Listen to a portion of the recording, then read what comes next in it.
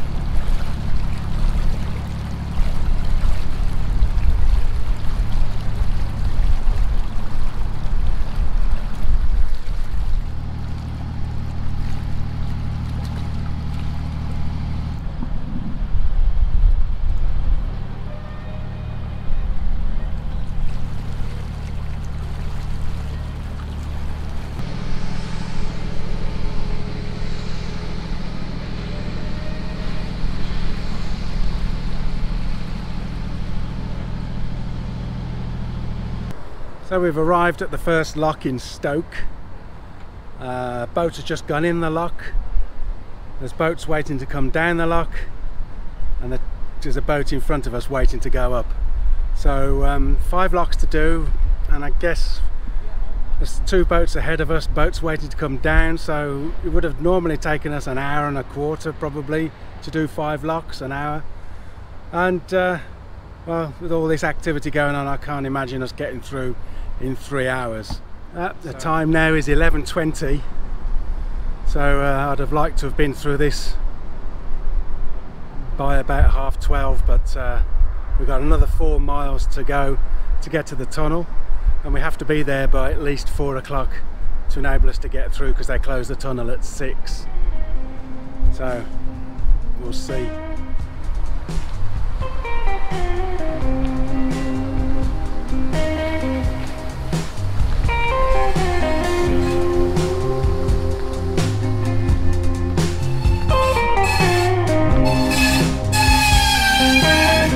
I can't get the light.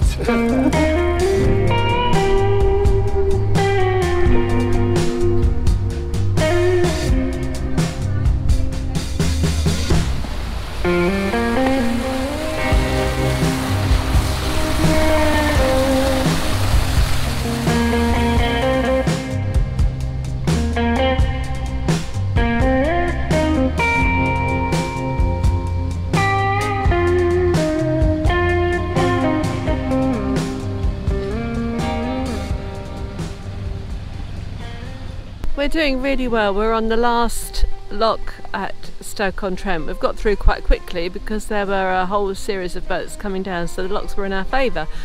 Until we got to the last lock. This is the one that's called the Beast, that we had problems with going up before because it is so fierce. And there are volunteers on there, which I guess if you only got 2 volunteers on, that's the place for them to be today, because it is a lock that you need help with. So they've just let one boat through and seen us, waved at us in the lock below, and they've gone for lunch. Didn't even open the paddles, and it doesn't really matter, Rich has gone ahead to do it. It just seems funny that they looked at us, acknowledged us, picked up their bags and went for lunch, and didn't even open the paddles for the gate. But there you go. We're young, fit people, we can do it all.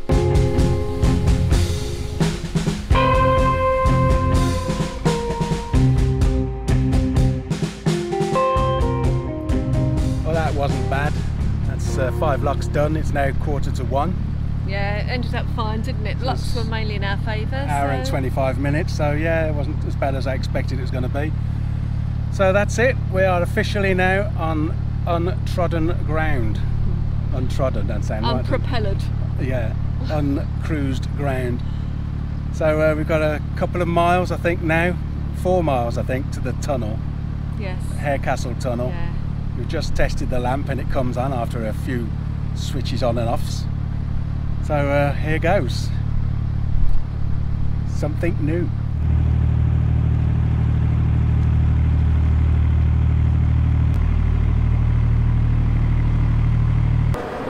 So here we are at Harecastle Tunnel, or Scarecastle Tunnel as it's known. This is the second canal tunnel that was built here. The first was built in 1777 by Brindley, and 50 years later, because of the bottleneck and the traffic, they built another one. Thomas Telford built this one here and was opened in 1827, and the other one is no longer used. They used to use them as one-way tunnels, but they're not anymore. This one, the first tunnel's collapsed in parts, so they no longer use it. No.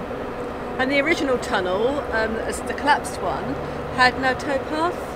So it's what, 1 3/4 miles long, and that was walked through on their backs, a little bit like we did with the Froggle Tunnel, but 1 3/4 miles.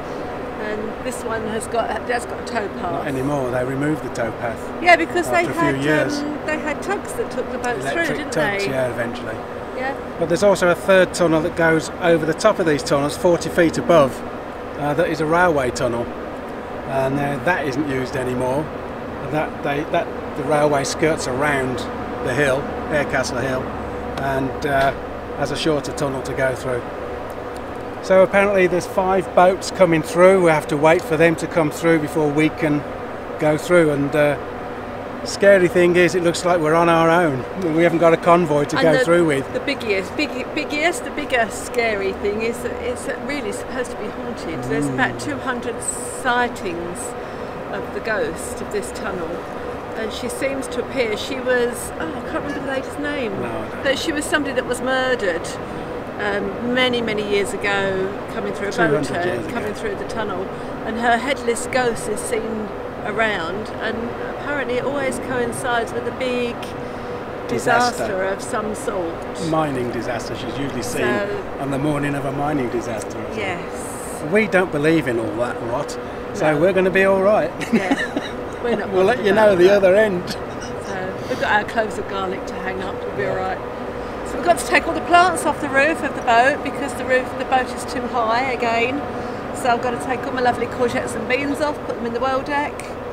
And the first boat should be coming through shortly, I would think, shouldn't they now? Yeah. Don't call me shortly.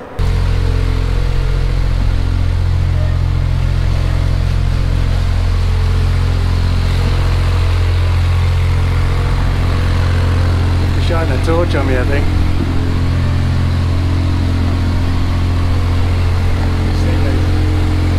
Yeah. Well, this is fun. We're about halfway, and it's getting lower and lower and narrower. Not pleasant at all. It's very wet in here, especially after the 2 days rain we've had. But it's getting really low. I can take comfort in the fact that another boat has joined us further back, so that's in my face. Can't see. I can't see you, I've got a shadow.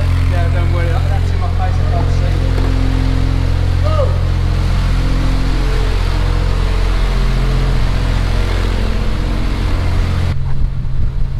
We are really low. I think we've just gone through the halfway point of the tunnel. But every so often you just get another lip in the roof and it gets lower and lower and lower. We had about 3-4 foot above us at the beginning, and now we're just crouched right down. So, yeah, let's hope it doesn't get much lower than this.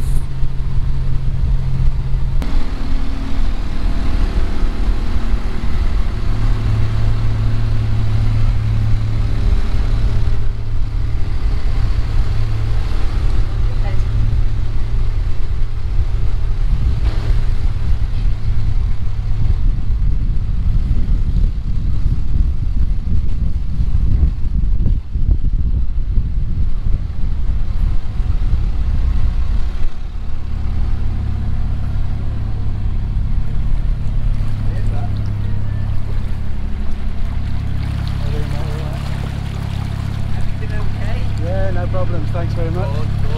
Put the heating on next time for us. That's it. That's Harecastle Tunnel done. Another one ticked off the list, and we made it to the other side. It's a bit wet in there in places. Well, we did see a skeleton. Skellygog. Painted in the wall. But yeah, another experience. Went quite quickly actually, considering it's such a long tunnel. Switch the lights off. Sometimes your vision really does go in some tunnels, doesn't it? But in that one you had to keep your wits about you because that height level just kept changing all the time. But yeah, good fun. Beautiful setting there, isn't it, for a tunnel entrance? It is. The other side's just as wonderful. It is. And so now we are truly on our journey northwards. We might be going straight to the pillar of that bridge though at the moment.